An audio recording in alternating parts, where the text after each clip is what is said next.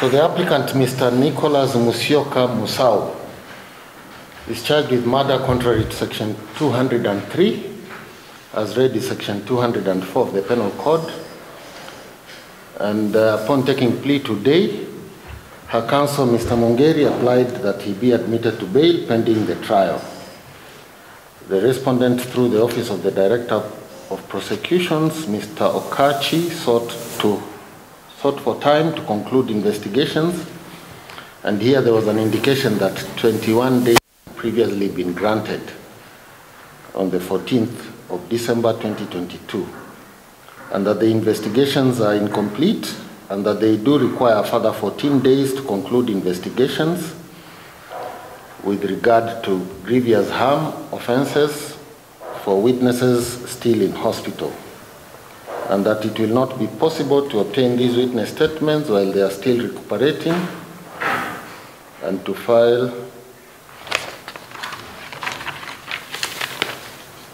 consequently, the respondent filed an affidavit sworn on 10th January by Ms. Judith Kawira Kinyua of IPOA Nakuru office, and she deposed that when the offense took place on the 13th, 2 victims were fatally injured, while 2 others survived gunshot injuries and are undergoing treatment at the Nakuru Level 5 hospital. That if the accused is admitted to bail bond, there is high likelihood that he shall interfere with witnesses, bearing in mind the accused is a police officer.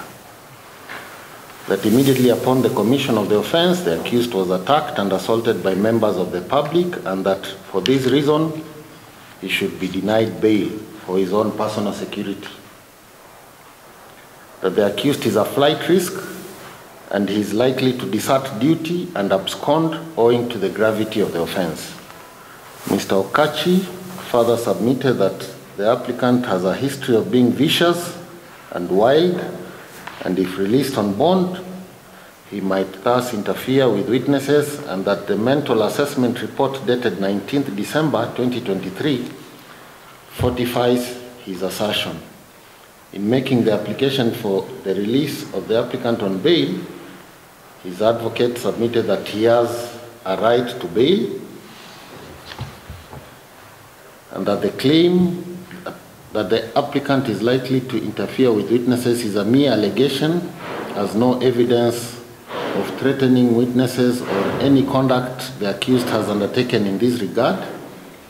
Counsel for the applicant further submitted that the applicant is not a flight risk and he is a police officer currently transferred to Naivasha, and he has a known place of abode. The court was therefore urged to admit the applicant to bail on reasonable terms. Through the affidavit, the respondent advanced 2 grounds in opposition to the application for bail: that the applicant is a flight risk and that he is likely to interfere with witnesses.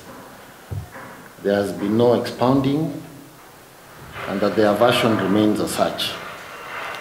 The question to be answered in this ruling is whether the respondent has established compelling reasons warranting denial of bail to the applicant. So I've spoken about the position of the law in this regard, the Constitution, the Criminal Procedure Code, and the bail bond policy guidelines. I have cited a case of Nganga versus Republic 1985, which speaks about compelling reasons. And in a nutshell, the court is of the view that no compelling reasons, no cogent evidence has been presented in support of the averment that the deprivation of the applicant's liberty shall be in his best interests and for his personal security.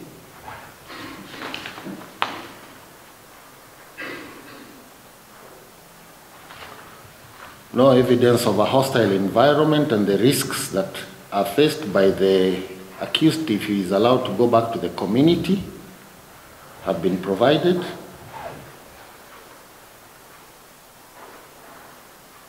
And no evidence has been offered on interferences with witnesses.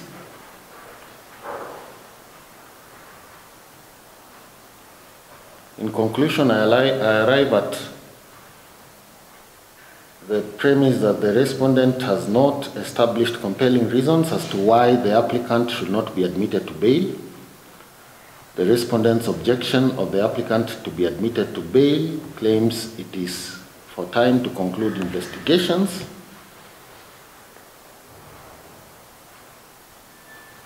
And in the circumstances, the applicant's application for bail is of merit. However, this court shall order and direct the probation department to undertake requisite interviews and prepare a pre-bail report within 7 days from today.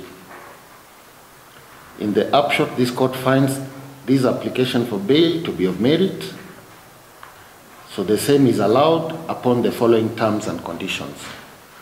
One is a pre-bail report be prepared and filed within the next 7 days from today. Two, the accused shall be held in police custody to await the setting of bail bond terms. And finally, we will have a mention for setting bail bond terms on the 17th January 2023. It is so ordered.